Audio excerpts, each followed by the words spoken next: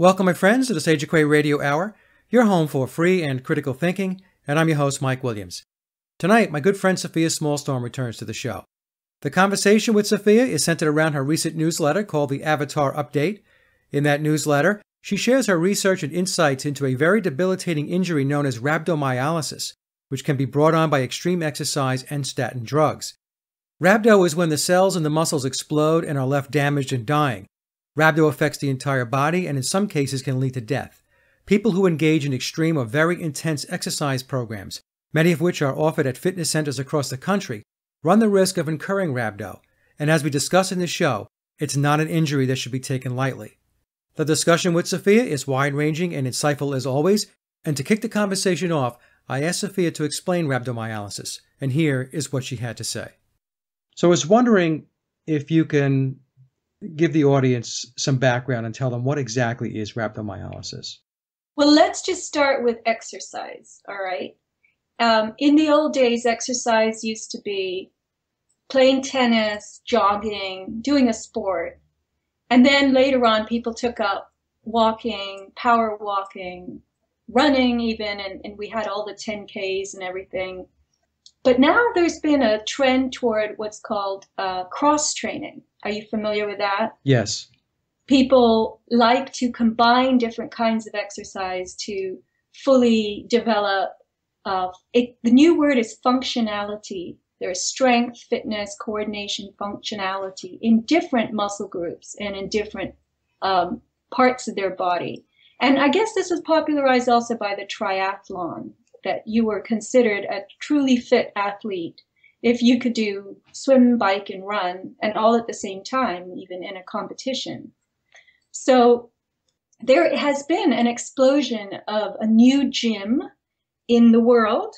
There are about 3,000 in the world and 332 in California alone, and they're called CrossFit. So you drive around, and I bet you people listening are going to see in their mind's eye, yes, I've seen CrossFit, and CrossFits are popping up everywhere. So CrossFit, the gym, is the brainchild of a guy called Greg Glassman. Greg Glassman was from the San Fernando Valley, Woodland Hills, and he grew up the son of a rocket scientist, and he also had polio as a child. So he was very self-conscious. He used a walker, but he had a tremendous will and determination and still does. And he developed in his gym, he had a good upper body strength. So he was a gymnast. He was able to do upper body lifts and pulls. He was called a ring man in his youth.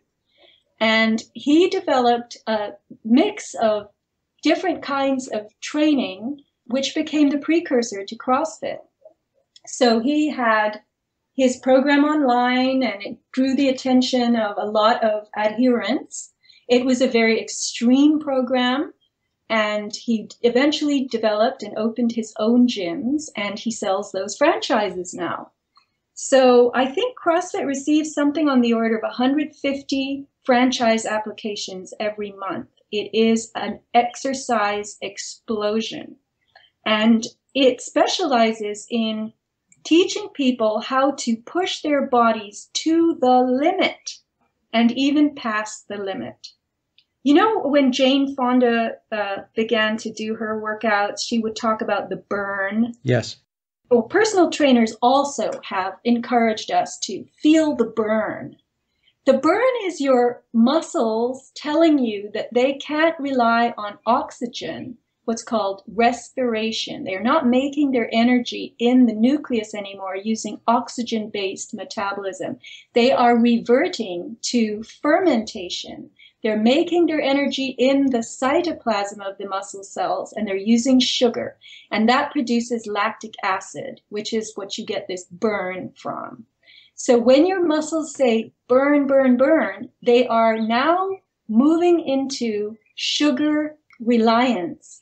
And it's a non-aerobic, it's anaerobic energy. And it means you are really pushing your limit because you can't do anaerobic energy for very long. The cells, that's a throwback. The cells have retained their ability to make energy from sugar, from, it said, millennia, millions of years ago, when we were life forms on this planet that didn't even exist with oxygen. There was no oxygen then. So anyway, to get back to CrossFit, CrossFit specializes and encourages partner training. That means you and I go to the gym together. Usually the partner is the same gender, but let's just say you and I go together, and let's say we're well matched physically. So we're doing push-ups, and I will do a set of 10 or 20. You will do a set of 10 or 20, whatever our regimen is for the day. And then I'll do a set, you'll do a set. I'll do a set, you'll do a set. And we might transfer to pull-ups. We're still using that same muscle group. I do a set, you do a set. And so we continue, and we get a little bit of a reprieve while the other person is doing the set, but we're really competing against one another. We're working out together, but there's a kind of competition going. And neither one wants to be the loser, right? So the best it can come out is that we end up even. I do a set to match the last set you did, and then we quit. Imagine if you and I aren't a good physical match, and you're much stronger than I am, and I just keep going and going and going because I don't want to be the loser. I can push my body into a state called rhabdomyolysis. It's often incorrectly pronounced rhabdomyolysis, but when you look at the structure of the word, it's YSIS, like paralysis, and not like crisis, ISIS. But it does incorporate a little crisis, or a big crisis, and paralysis eventually. So what happens is, when you reach the point of complete tanking out, your muscle cells just die. They die on the spot. They've gone through all of their stages of different ways of making energy, which are very interesting when you start researching rhabdomyolysis. And you end up with absolutely nothing left. That muscle group will just flat out die. So a lot of people who go to CrossFit will end up going home and plunging in a bath of ice water. This is how they revive themselves and treat the intense soreness and pain that they have. Lactic acid being one of the things coursing through their body because they have gone into the fermentation cycle of energy production during their workout. They need a day or two off after the workout. But in certain cases, people have developed this condition called rhabdomyolysis. Coming back from this extreme workout, they find they can't lift their arms to brush their teeth. Their arms are, if it's the arms, they're puffed up. The muscle gets very puffed up, and it's in extreme inflammation, and there's all kinds of fluids. There's a condition caused by rhabdomyolysis where the cell wall is just completely broken down, and all the myoglobin, which is the protein in the muscle cell, goes rushing into the bloodstream. And it's very dangerous to have myoglobin in the blood. That then has to be filtered out by the kidneys. Myoglobin is harmful to the tubules of the kidneys. And the kidneys produce an enzyme called, actually it's a muscle enzyme, creatine kinase, CK. That enzyme will show up in your urine when you have all this myoglobin flowing out of the muscle cells and into the kidneys, which can't remove it. So that's the test they run for a person who has rhabdomyolysis. They will do a urine test, and if they find high levels of CK, creatine kinase, in the urine, and your urine is often very, very dark. It's the color of coffee or Coca-Cola. And then you'll end up in this state of complete loss of function in that muscle group, or you die. A lot of people are put in the ICU, and they are intubated. They get on dialysis machines to help their kidneys filter this CK out. It can often be the end. So CrossFit Gym has taken as its mascot large rubber figure. It's also drawn in cartoons called Pukey the Clown or Uncle Rhabdo the Clown. In the full version of the mascot illustration, Uncle Rhabdo is surrounded by a pool of blood on the floor at his feet. He's a very muscular clown. You can look him up. And he has his guts spilled on the floor. Sometimes there's a kidney on the floor who's hooked up to a dialysis machine. And CrossFit claims that it's actually disclosing this is a danger by using this as its mascot. Oh, that's ridiculous. I mean, they think that they're off the hook because they put this mascot out there. And, most people, the vast majority of folks that are involved in this kind of training have no idea whatsoever what rhabdomyolysis could mean. It could ruin their life, completely ruin their life. From what I'm hearing, Sofia, the way you're explaining this is if you do end up getting rhabdomyolysis, that you may not get your muscle back, right?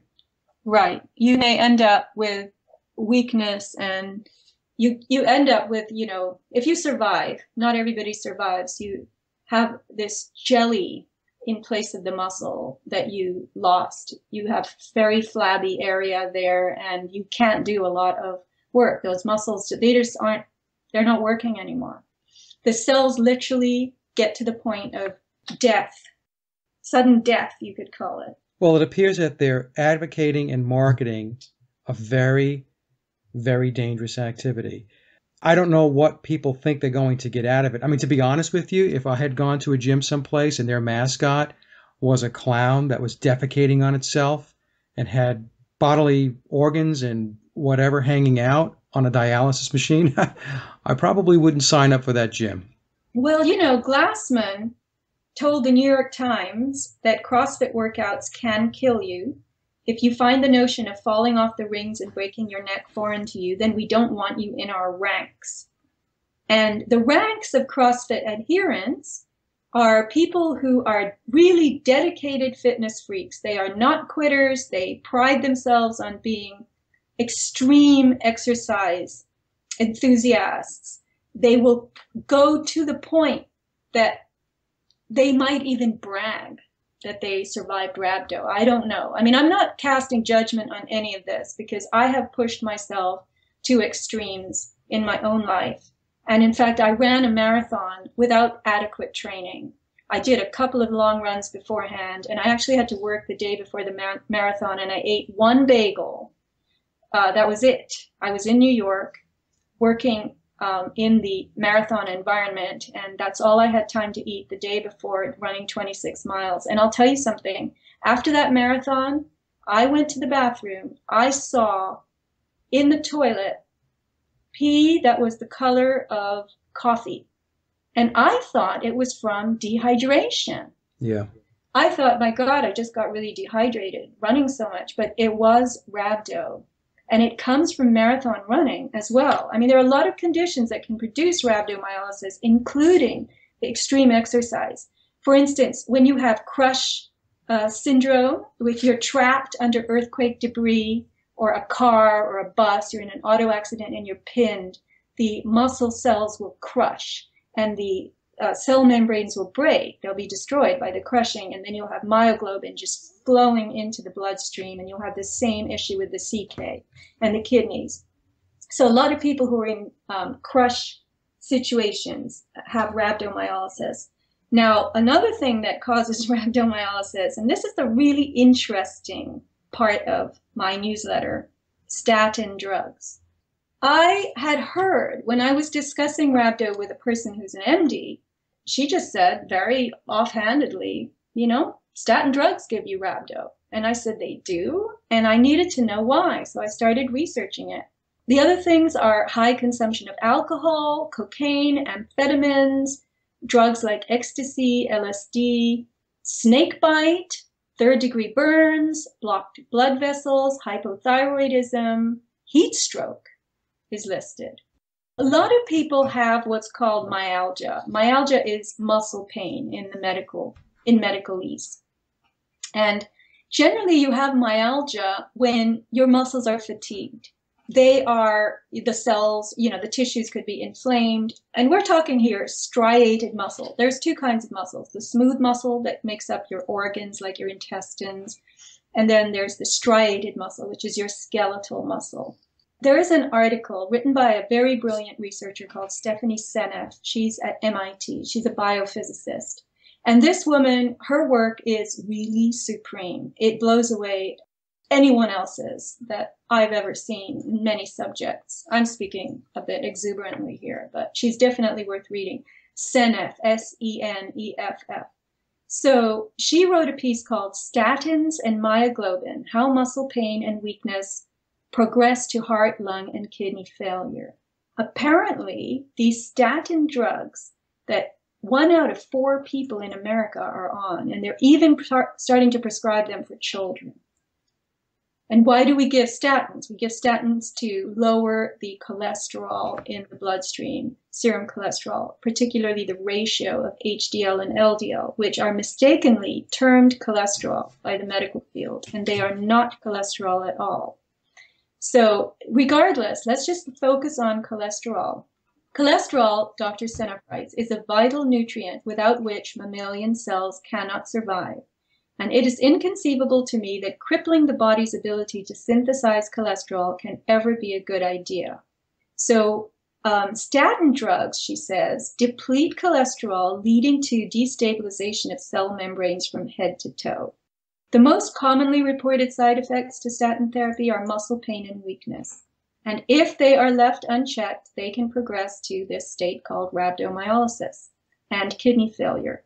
So people get muscle weakness in the lungs. That leads to breathing difficulties. And in the heart, it leads to heart failure. So, Mike, do you know anyone on statins? I do know people that are on statins, family members that are on statin drugs to lower cholesterol. And I have warned friends of mine who are on statins that, number one, it's not a good idea to take them at all. But I even have sent this newsletter to them saying, would you please just read about how statin drugs cause rhabdomyolysis, that this is why you have shortness of breath right now and you're not able to exercise so much. But one of the things that statins cut in half, I call them gunners for cholesterol. They're actually like gunners. They'll shoot the cholesterol out of your cell membrane. So cholesterol is a building block of the cell. If you Google cholesterol, you'll learn that it's an integral repair material. It's a molecule made in the liver, and it's returned to the liver on a regular basis in its broken down form. In order to be rebuilt by the liver. It's one of those molecules that we recycle in the body. Statins also reduce this coenzyme Q10 called CoQ10. Right. I didn't have the space in my newsletter to write a lot about CoQ10, but it's apparently very important. And the heart depends on it to replenish the energy for its contractions, its pumping, which it does. The heart is a tireless part of your body. It doesn't quit. It has to go 24/7. I'm thinking about people that I know that are on statin drugs, trying to get their cholesterol down. And I do know that before we did the show, I did see a lot of articles that Dr. Mercola has put up with regard to the dangers of statin drugs. And aside from the rhabdo, I wrote a couple of things down that statin drugs have been directly linked to. And he says that there are over 300 side effects, and they include cognitive loss, neuropathy, anemia, frequent fevers, cataracts, sexual dysfunction, an increase in cancer risk, pancreatic dysfunction, immune system suppression. You mentioned the muscle problems. So it's amazing that all of these side effects are out there, yet the doctors will continue to hand the stuff out like they're handing out candy in order to reduce cholesterol levels. And one of the things that I read in Dr. Mercola's article, he said that if you're taking a statin, you may not even need it because cholesterol is not the cause of heart disease.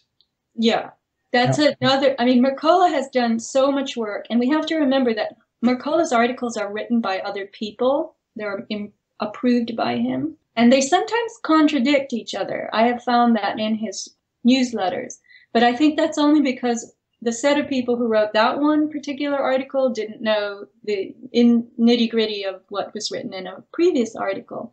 I'm not faulting him or the Mercola hub. I have learned so much from Dr. Mercola's newsletters.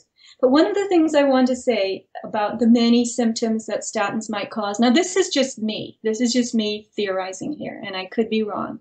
So one of the things I learned from an interview Dr. Mercola did with Dr. Ron Rosedale, It's a fascinating interview. It's not very long, but it's very, very groundbreaking. It'll shatter your paradigm. Doctors refer to cholesterol levels. They refer to a ratio of HDL to LDL, right? You've heard this? Yes.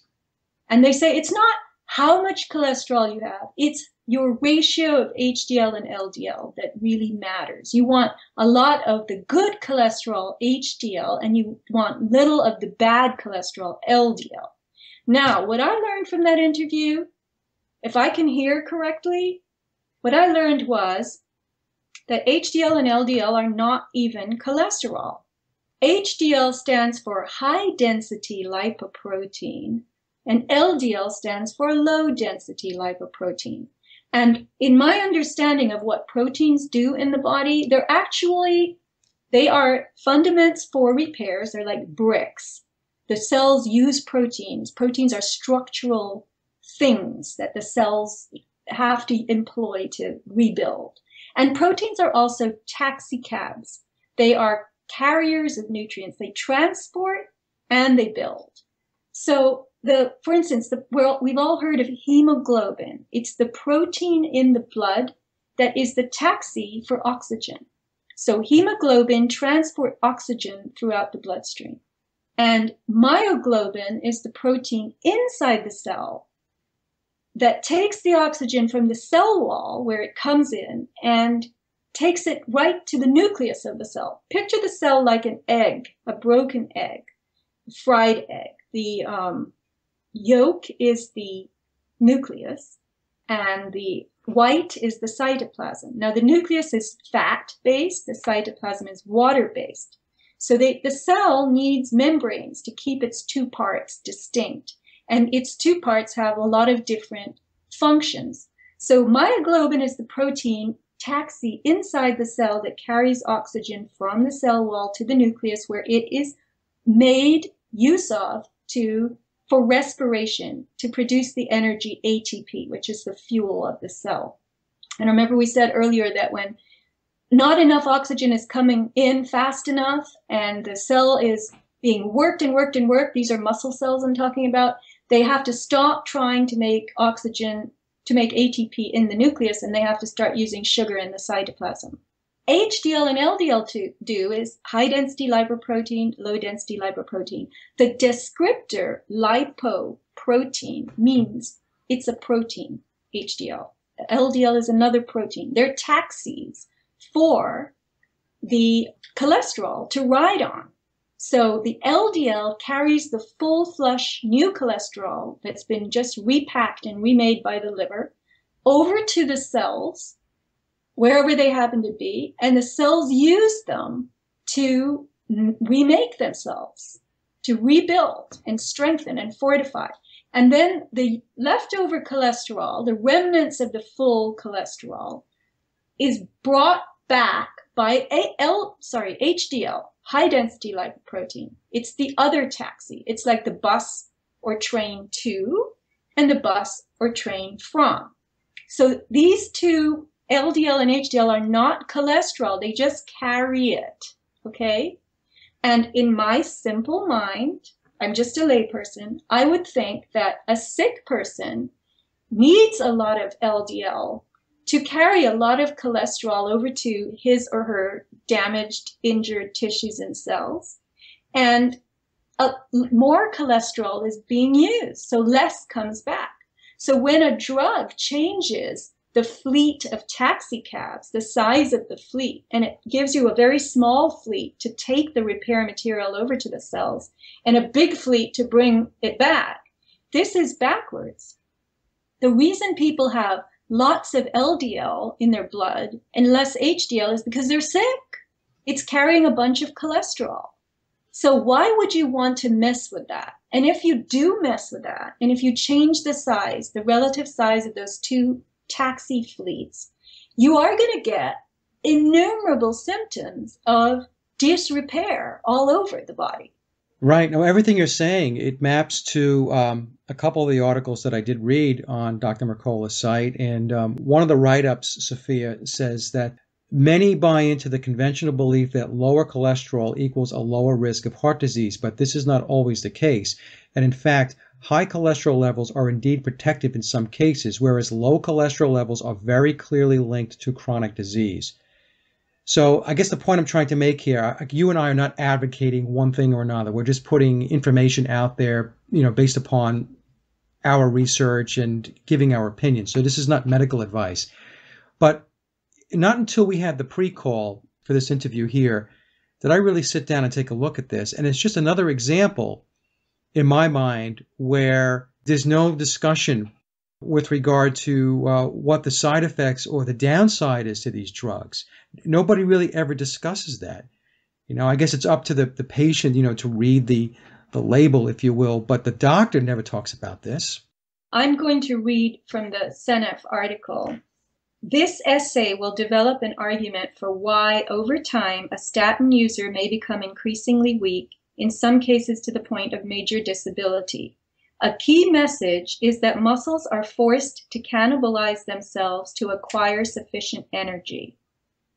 Another factor is oxidative damage to muscle tissue with subsequent disintegration of the cell walls. This is true not only for the skeletal muscles, but also for the respiratory muscles controlling breathing and the heart muscle. With continued abuse, the muscle cells disintegrate and the debris travels in the bloodstream to the kidneys, which can lead to kidney failure.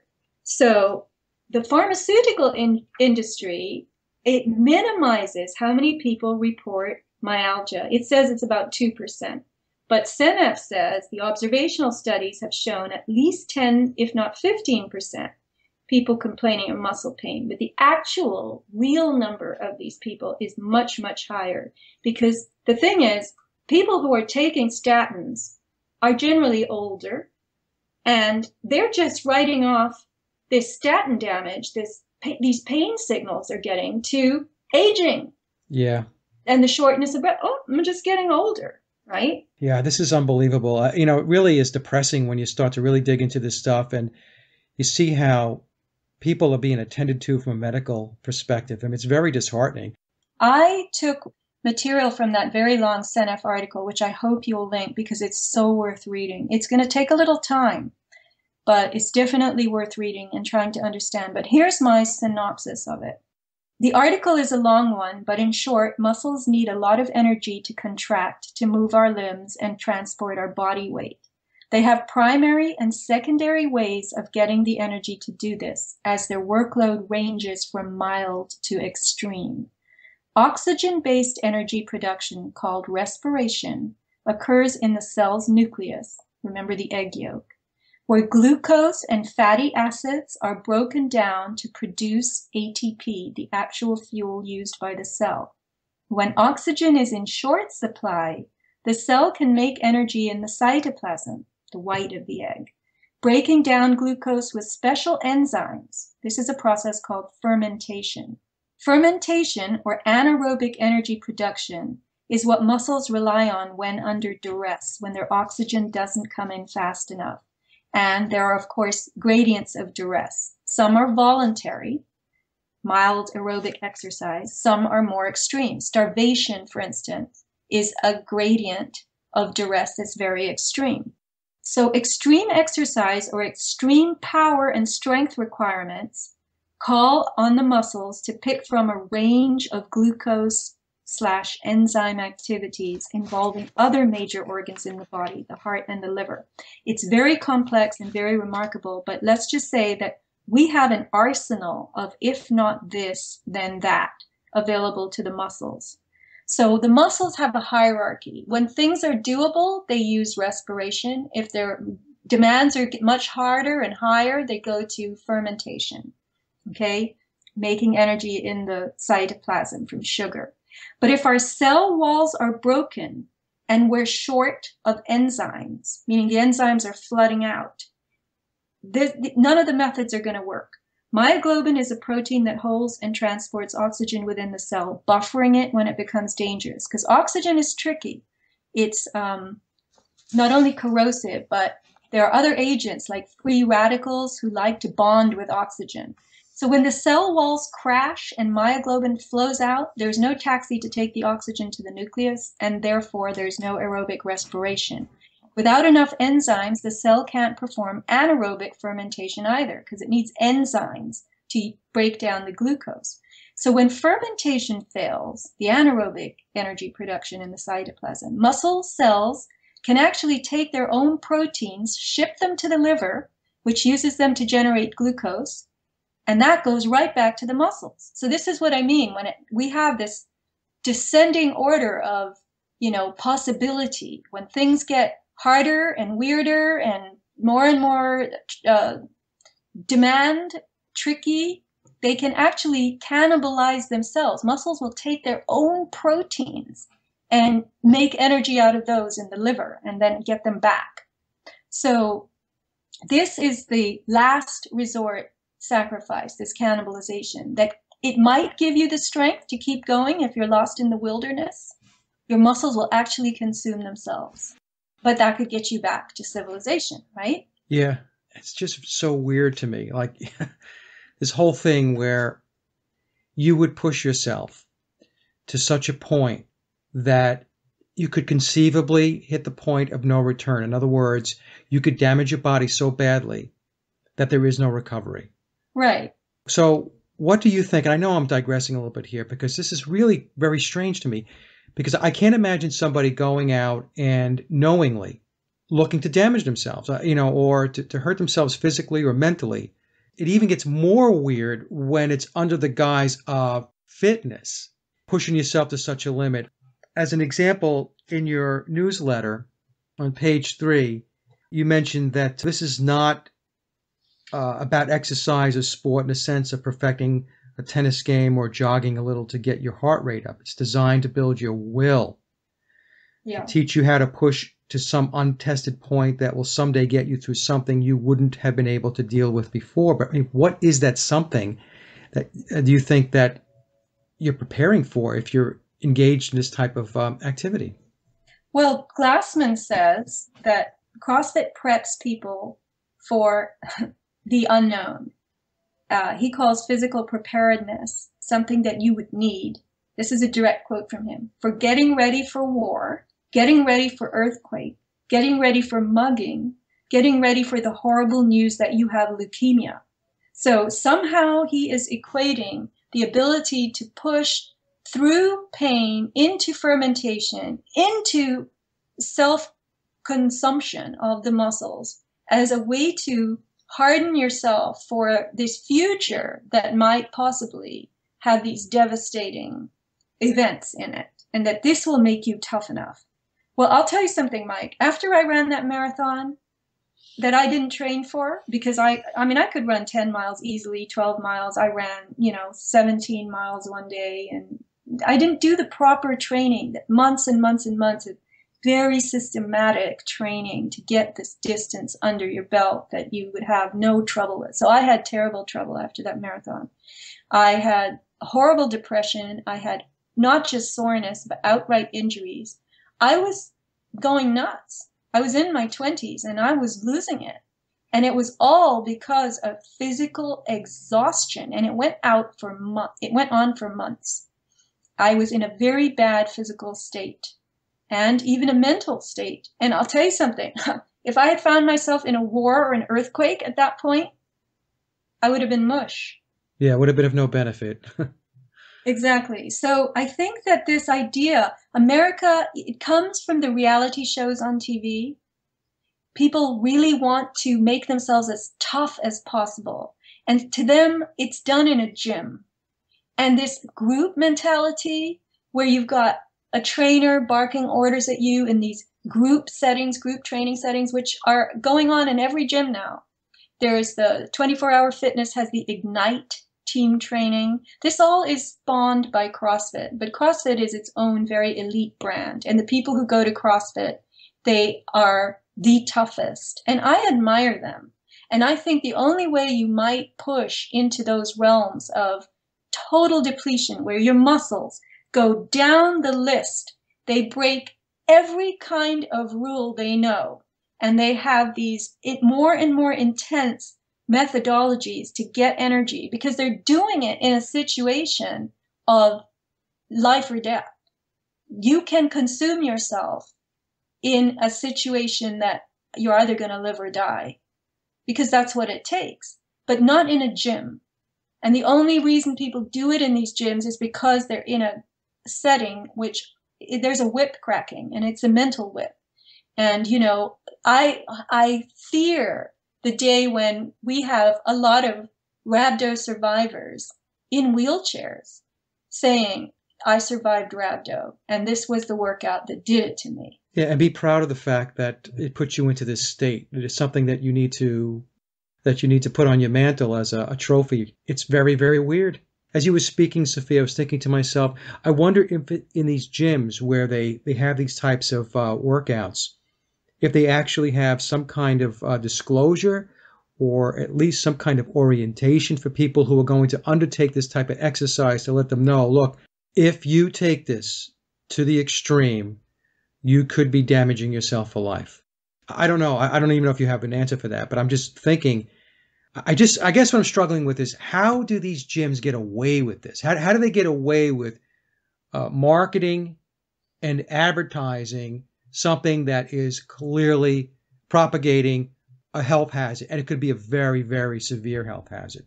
Well, it's really in the hands of the user. I mean, CrossFit is one of those gyms that has equipment to do a lot of intense training. And it's, I guess you could say, its mantra is to train intensely so that you perfect your fitness in many different areas. I'm trying to see where I wrote them all down. Here it is. The defining characteristic of CrossFit is the intensity. The programs are hard as hell. Its prescription, as the guide states, is for constantly varied, high-intensity, functional movements that will optimize physical competence in 10 physical domains: cardiovascular and respiratory endurance, stamina, strength, flexibility, power, speed, coordination, agility, balance, and accuracy.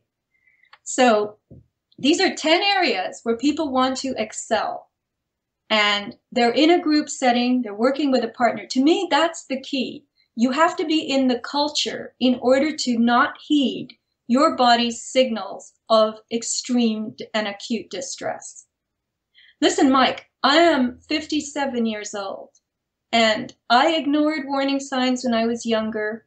I was on a 10-mile run one day, and I wasn't used to running 10 miles at that time, and I just went trotting off. And then I turned around and had to run 5 miles back. And somewhere 2 miles short of returning back to where I started, this thing went off in my knee. It was a twang, and it was painful. Well, I had 2 miles to go. I had nobody to call. I was in college, so nobody had a car anyway. And I didn't have a dime on me. It was in the days when you didn't carry cell phones.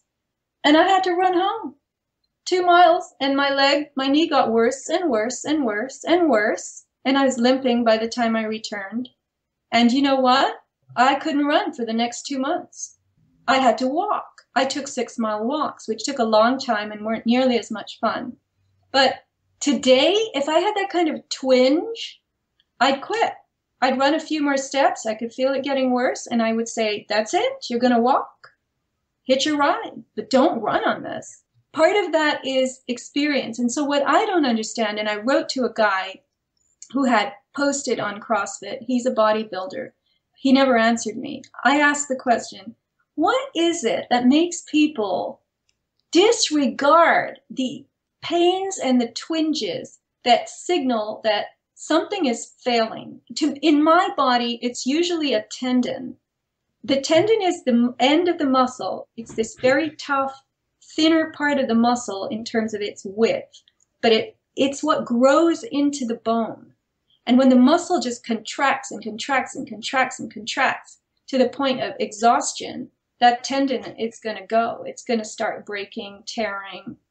That's my body. I would never even get to rhabdo because one of my tendon connections would go. That's the whole mind over body rationalization I think a lot of these folks go through, these people that into these extreme workouts. Like I had heard of CrossFit and all that stuff, but I just had no idea until you wrote this newsletter how intense it was. The old saying in the gym, no pain, no gain. I never bought into that. You know, if your body hurts, if you're doing something in the gym and your body hurts, stop doing it. And I know guys, friends of mine that were into bodybuilding, Sofia, and I would get some pain because I was in the gym and I would stop. And they're like, no, you're not tough. You got to keep going. Keep going. A lot of these guys, they wound up having damaged joints, ligaments for a very long time or even for life. Right. Or you'll get a chronic injury, because I want to also get into my inflammation discussion because this is so important. And I had a friend, she's a nutritionist. She's very wise. She's an older woman and she knows her stuff. And she sent me this little post somewhere from the internet on inflammation, and I will send it to you. But the short of it is this: inflammation is the body's response to injury. So when an area is ailing, it could be an organ, it could be tissues in an area. You could have sprained your ankle or something, fallen down, gotten a bump.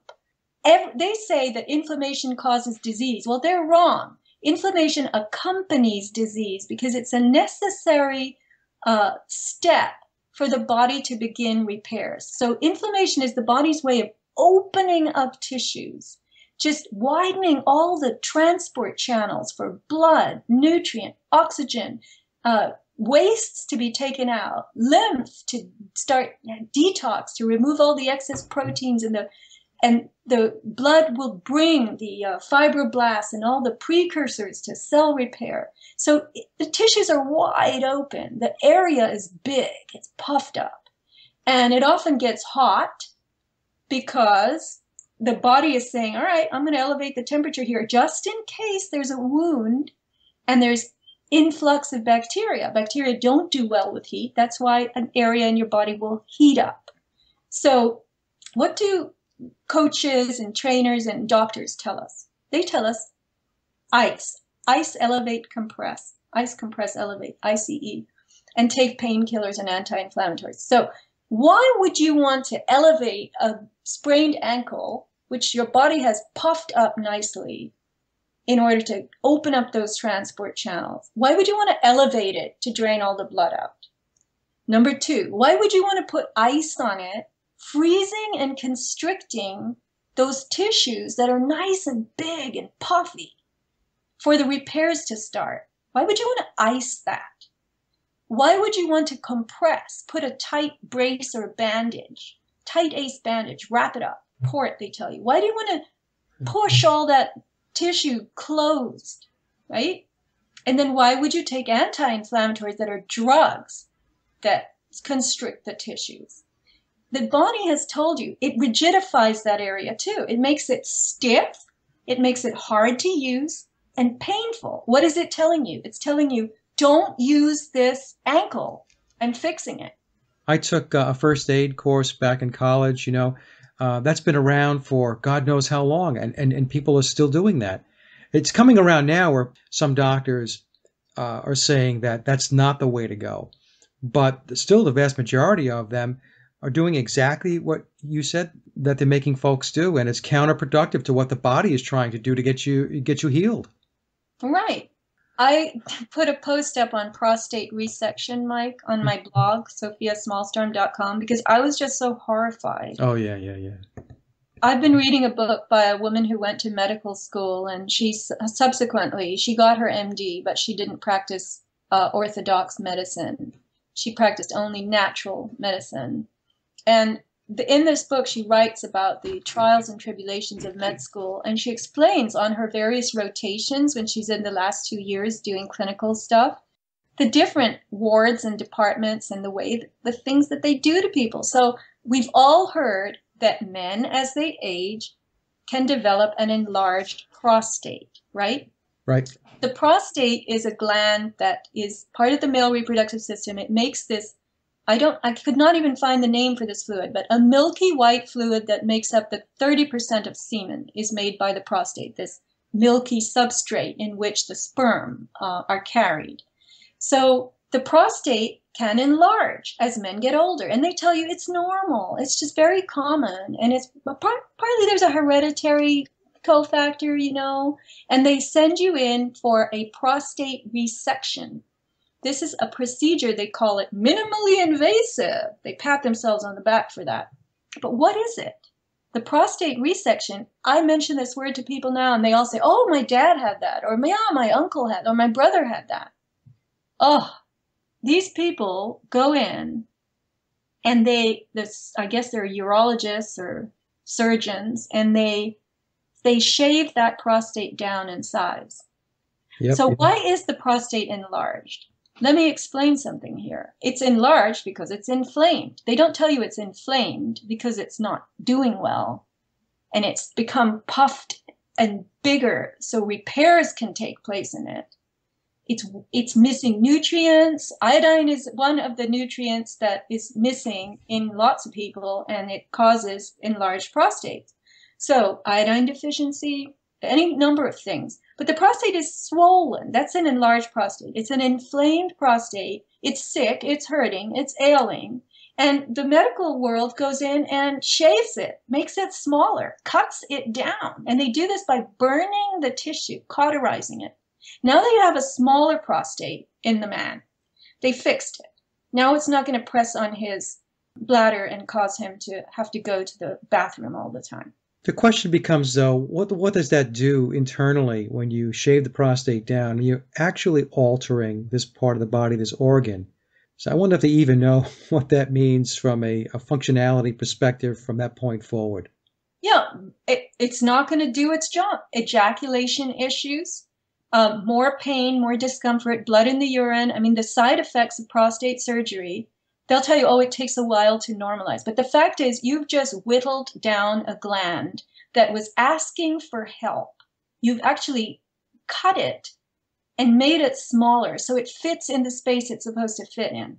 That makes no sense to me. Sorry. No, it's interesting, not to get too personal with my own story here, but about, I guess, over 10 years ago, a decade ago, there were some issues that I was experiencing with the prostate. And so I went to the doctor, and they gave me this medication. It was Flomax. And Sofia, I was on that Flomax for about 4 days before I couldn't function. I was completely disoriented. I couldn't hold a thought in my head. I remember at that time I was at work. I was on a business trip. I was up in Connecticut at the time. And of course, I'm trying to get ready for a big presentation. That's the reason why I was up there. And I'm telling you, I could not get my thoughts put together. So I realized that, you know what? It's this drug. And so I called my doctor from Connecticut. I live in North Carolina. And I said to him, hey, look, I'm having the following symptoms, and this is not good. He says, stop taking it immediately. So I did. Now, what I started doing, and this goes back to when I really started getting more into herbs and supplements and stuff like that, I did my research and I started taking saw palmetto. And I was on the saw palmetto for about a week, and all of the problems or issues that I was experiencing with the prostate completely went away. Now, that's my personal story, so I'm not sitting here saying that's going to work for everybody that way, but I do know that it works for a lot of guys, because when I went to my urologist for a checkup and I had mentioned to him that the Flomax is out, I can't take this stuff. I had very bad side effects from it, and that I switched to the saw palmetto. To this urologist's credit, he said, continue to stay on it. He says, because he said it works as well as any of the prescription drugs that they are handing out to the guys. He said, so stay on it as long as it works. And he says, and it should work a long time. And I have never been off it and never had any such issues again since I was on the saw palmetto. So it's saw, S-A-W, palmetto. S-A-W, yep. Palmetto, P-A-L-M-E-T-T-O. And guys, if you are listening to this, you want to get the standardized version of it, which means it doesn't have a whole bunch of crap and additives added to the supplement. But anyway, I wanted to throw that in there because it's just another situation where the first inclination is just to hand out drugs. It's like the whole discussion we had about with the statin drugs. Yeah. It's their knee-jerk reaction. Here, take this. So And it's the extract of the fruit of Serenoa repens. I don't know what that is. It's rich in fatty acids and phytosterols. It's been used in traditional and alternative medicine to treat a variety of conditions, most notably benign prostatic hyperplasia, which is the inflamed prostate. right. So yeah, it's commonly used and people really like it. Now, I'll tell you a story. I had a friend who didn't tell me that he had a frequent urination problem. He was in his 50s, but he wanted to try iodine. So I let him have a 1/4 ounce bottle, the little trial size. And a few days later, he told me it was amazing. And I said, why? And he said, well, for one thing, it has stopped my frequent urination. I said, really? And this is all reproductive gland issue, the prostate being inflamed because it's a reproductive gland. So I guess the iodine, he was only taking 1 drop. I said, how much are you taking? He said, 1 drop. I said, really? He's 6'4". I said, you're not going past? He said, no, I'm going to stick with 1 drop. And usually you start with the 1 drop and you work up to whatever your desired favorite level is. But you have to go up slowly. So he stuck with the 1 drop, and he said he had spent thousands and thousands of dollars trying to go to urologists and get something done for his frequent urination. And this first drop of iodine he ever took apparently solved the problem for him. So that to me was an astonishing story. And again, I don't know the difference between saw palmetto and iodine, the effect on the prostate, but here are 2 things that evidently in 2 instances have worked very well. To possibly help, yeah. Yeah. And it's not expensive. Yeah, exactly. I have a story for you too, if you don't mind. No. Go back to rhabdo for a second. People will probably think, God, this guy wants to talk about that a lot. But I mentioned to you before we got started here that I had a little issue over the weekend where I wound up going to the urgent care after waiting a couple of days. I probably shouldn't have waited, but that's me. But in any case, big tree had fallen down in my yard. Storm had blew in, and so the next day I was out at 9 o'clock in the morning. Like I mentioned, I live in North Carolina, and it was warm. It was 80 degrees already by 9 a.m. So I was out there with my chainsaw, and I'm going to take this tree down, cut it up, and drag it out to the front where the town will take it. And so, Sophia, what happened was I'm out there, and so the temperature went from 80 degrees to 91 within 2 hours. I was out there between 9 and 11, and I did take water breaks every once in a while. I'm not dumb. I knew that I had to hydrate myself, but evidently I didn't do it enough. So what had happened was when it was pushing around 11 a.m. and I was dragging these very large limbs by myself, I would use the chainsaw, cut the limb. It was a very big tree, so some of these limbs are very large, and so I would drag them from the backyard all the way to the front. So I got to the point where I was dragging one of these limbs, and I literally had to stop because I was out of breath, and I was fatigued, and I started getting pressure in my chest. And so I listened to my body, and my body was basically saying, you need to stop, like right now. So I just stopped, and I went inside, had a bottle of water, and I decided I have to relax the rest of the day. But what had happened was from Friday, Saturday, Sunday into yesterday, my body was not reacting properly. I was getting these little twinges in my body. I was getting them near my heart area, the sternum, the right-hand side of my body, my shoulder blades.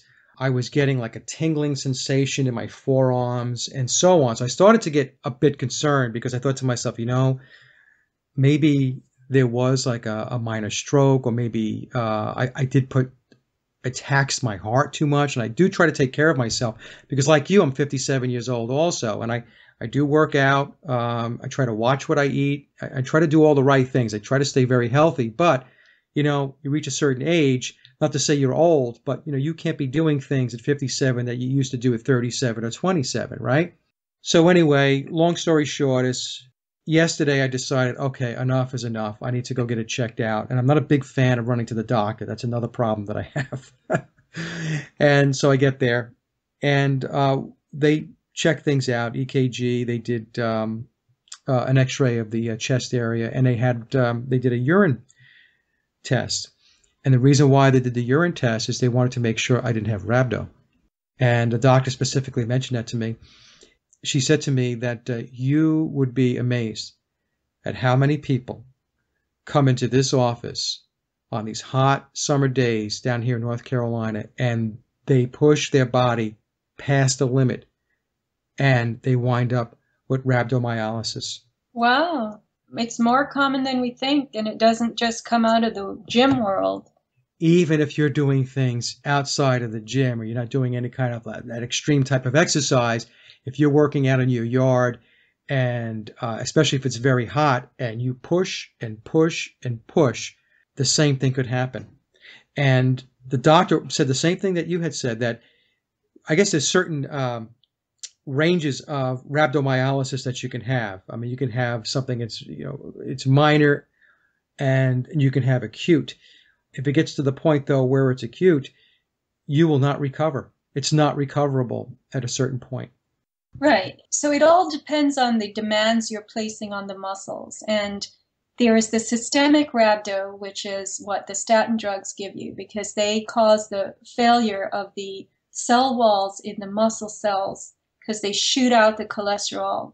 And that is a system-wide, it's in all your muscles, and that leads to the myalgia and the pain, which people don't understand is caused by the drugs they're taking, by this particular condition that's starting to spread.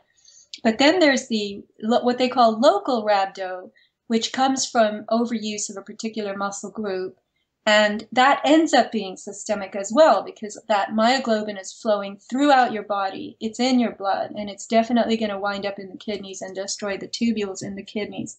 But again, Glassman is now worth hundreds of millions of dollars. He's got the fastest growing gym in the universe. He's flanked by 80 lawyers, and they have not lost a lawsuit. They've had rhabdo lawsuits. But once again, I have to say it's the user. It's the user who needs to pay attention to his or her own body. And this group, this culture that you get sucked into. Okay, so there's a gym here that used to be called SEAL Fit, and it was created by some Navy SEALs, ex-Navy SEALs. And I would see the SEAL Fit guys on the beach. And these people dressed in camo, and they would have backpacks, and they would be doing push-ups and different kinds of beach workouts. And I heard the trainer screaming at them one day. First, I thought it was the real SEALs, that the military was coming to the beach and working out, which they occasionally do, but they usually do it up in Oceanside at Camp Pendleton, not in Del Mar and Cardiff and the areas of the beach that I go to. So here I am, I'm watching these guys, and the trainer is saying to them, "Come on, get some sand in your ears, come on." And I'm thinking, get some sand in your ears? This is not the military. This is something else. And sure enough, they were rubbing their heads in the sand and trying to get sand in their ears to give themselves the extreme discomfort of an extreme workout, right? Well, SEAL Fit has become CrossFit now, of course. Again, I'm going to take Glassman's side for a minute. CrossFit has its different levels of workouts. It's got a pregnant women's workout, it's got a workout for the elderly, the overweight, and then it's got the SEAL workout. So what does Glassman say? He says, no SEAL is going to do the fat people's workout, but the fat people will do the SEAL workout, just to try it, right? Well, oh, by the way, you have to be a complete moron to stick your head in the sand and to be getting sand in your ears and trying to invoke discomfort. I'm sorry. Oh, you wouldn't do that, Mike? I know. I wouldn't do that. You know, you're telling that story, and I'm getting this visual of people like rubbing their head in the sand, and I'm going to be a tough guy, whatever it may be, and it's moronic. I'm sorry. Look, if you're into one of these fitness programs and you're doing that and you're hearing me and you're insulted, I'm sorry. Okay, it just doesn't seem very intelligent to me. Well, then you could get some in your mouth. Yeah. I'll tell you, I have been buried in the sand by a friend as an adult. I see kids doing this all the time to each other. A kid will put another kid, pile sand on him, dig a hole, and it's a very interesting experience. But you do go home with sand in all the cracks and crevices of your body, and it remains there for many days. Right. And I did see some kids on the beach the other day. They had buried their dog. Its head was sticking out. No, it loved it. It was a hot day. Okay. And it was very happy. And it was buried up to the neck. I'll tell you, that was a strange sight to see this dog with its head out, just kind of looking. But they released it after a short amount of time. But so, yeah, that's something you probably would never do, is bury yourself in the sand or have yourself buried. But these are, they're outdoor experiences. I think the CrossFit thing goes back to being a wild child. And you just want to do something as long and as much as possible.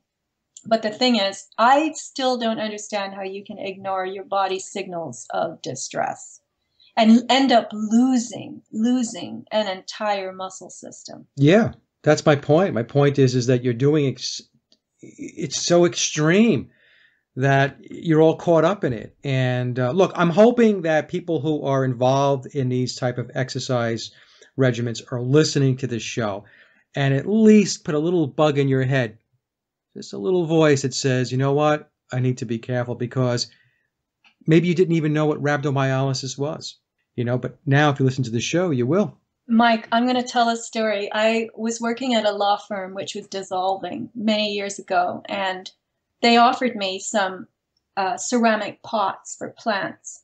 So I took a small one, and then I also chose a very large one. And this large one was large. Now picture all ceramic, at least 18 inches wide and 18 inches or 20 inches high. A big pot, right? A circle. And I put the small one in the large one, and I took the elevator down to the street, and I had to go a few blocks to the parking lot where my car was parked.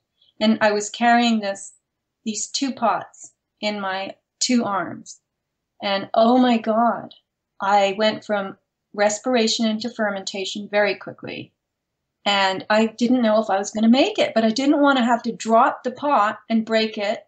Or I don't know why I didn't think about resting, because all you have to do is rest in between fermentation. You can do fermentation for a few minutes, and then you rest and you give yourselves a chance to recover, and then you pick the thing up again and you carry it a little farther. Well, no. I had to get to my car without putting this thing down. And I seriously thought I was going to pass out.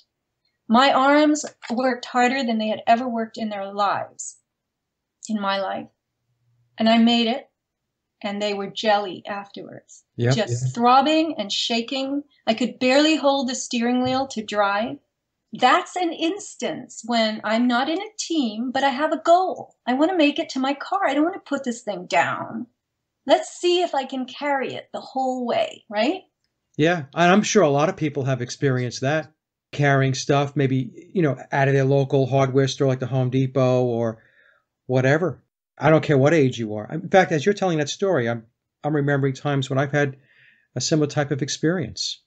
I just didn't put it down. I got to keep going, got to keep going, got to keep going. And then by the time I reach my destination, you're right, like your arms feel like they're just flopping around. I know. So now we know better. Put it down. Just put it down. Put it down. Take a rest. Oh, Sofia, this has been really a great conversation. It really has been. I like these conversations because we could just go off and talk about whatever we want to talk about. And it's always interesting stuff. Your newsletter is always well researched, and it's always very interesting. Well, I like doing it. It's just a way for me to really go deep into a subject and write it all down. And if people want to read more newsletters, I need to post a few from this recent year, but I'm in my 6th year. It's called the Avatar Update. On my website, aboutthesky.com, it's under the newsletter tab, and there are some samples there from the various years. I think I'm going to put this Rhabdo one up as well. And you can subscribe. There's instructions at the top of the page. So you would have to subscribe to it, and not everybody wants to do that, so I don't blame you. But I am starting to do more radio shows about the newsletter. So you're going to get the content that way if you want it. Hey, do you have any new products on your Avatar site? There's a magnesium lotion coming soon. The magnesium cream is always a very good product to use when you have muscle soreness, it relaxes muscles. It stops the pain very quickly. Like when you get rhabdo? Well, I don't know. I mean, you I'm need teasing. magnesium. It's extremely important, but I don't know how much magnesium you would need for rhabdo. Probably, I don't know if it could save you. That would actually be interesting.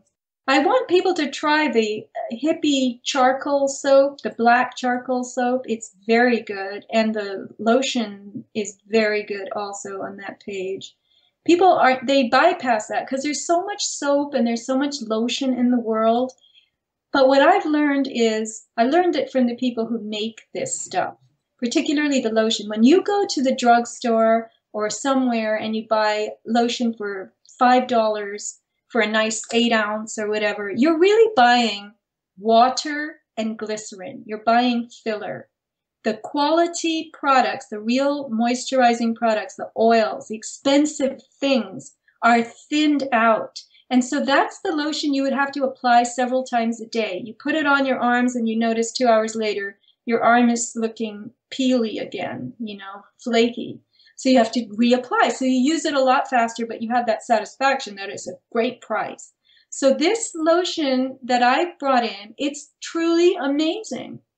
Amazing. You only have to put it on once a day. So it's the olive oil lotion. And I have to say, if I put something on my website, it means it's amazing. That's all. And the URL is avatarproducts.com?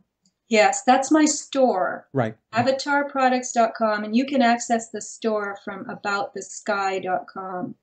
And I have the 18X Himalayan soapberry concentrate, which I've been using in the wash. And my wash is coming out so utterly clean because I'm doing something that no one's ever done before, I'm told, by the maker of the Himalayan soapberry extract. So Himalayan soapberries are the fruit of the Statins mucorosi tree. By the way, the saw palmetto, the Serenoa repens, is a palm tree, a short one that grows in the southeastern United States.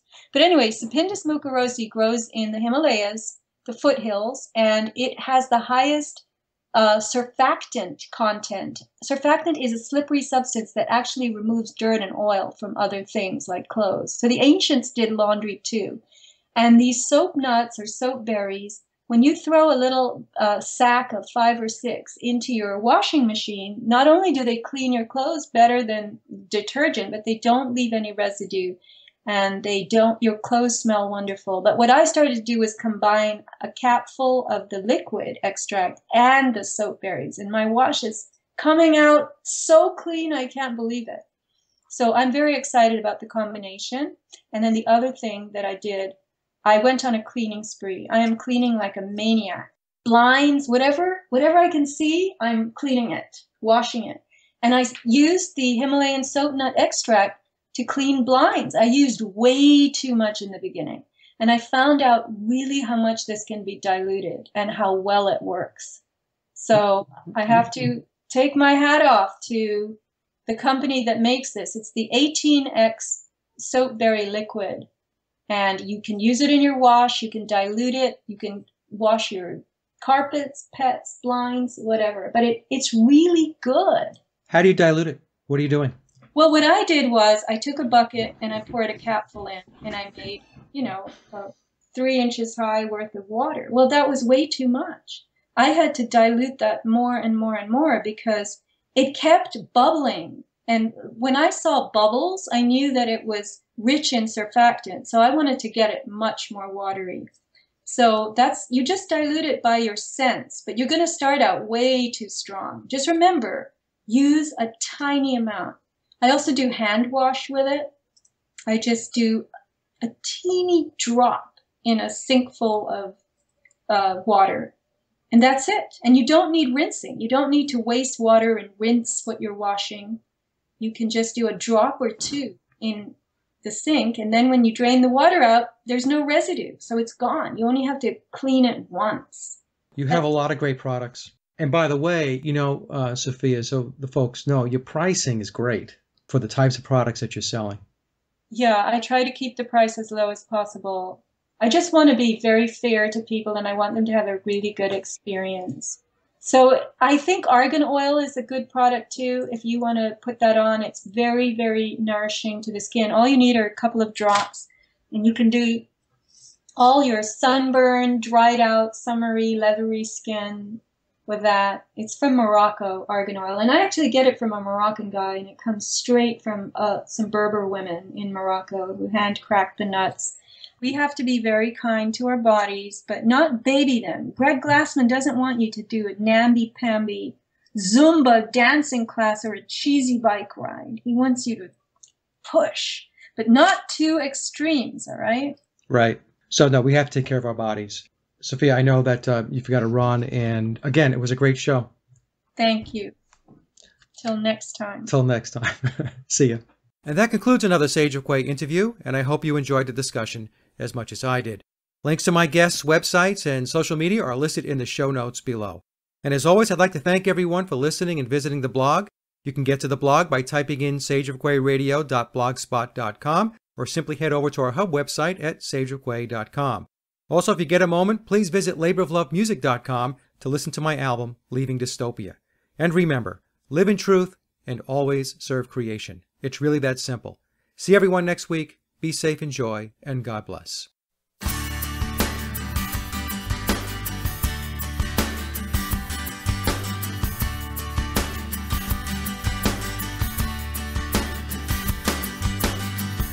just wanna be left alone. I don't need you after me. I know my way back home, so please go away, let me be.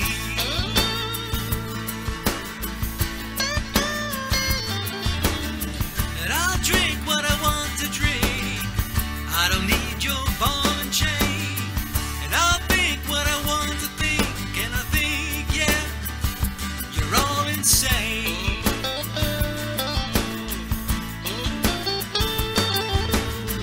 I just want to be free.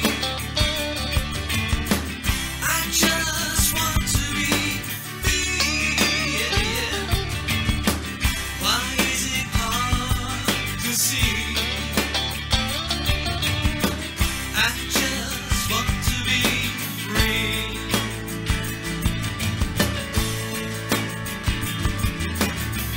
What's up with all your rules? Telling me it's time to breathe.